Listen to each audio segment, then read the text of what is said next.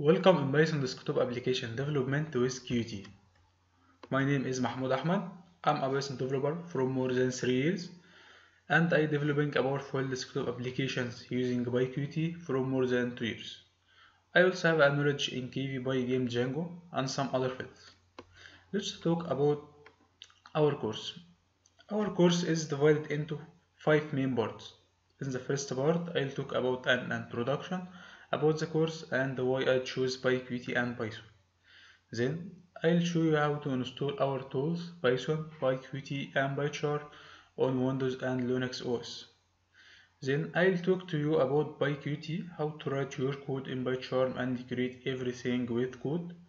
Then we will learn how to create everything with Qt Designer to code a lot of things in less time. Then I'll make a project to teach you how to do your projects in PyQt. It is simple. In the next video, I will show you full details about every course, every lesson I'll explain in detail. Hope you like this video and see you next one.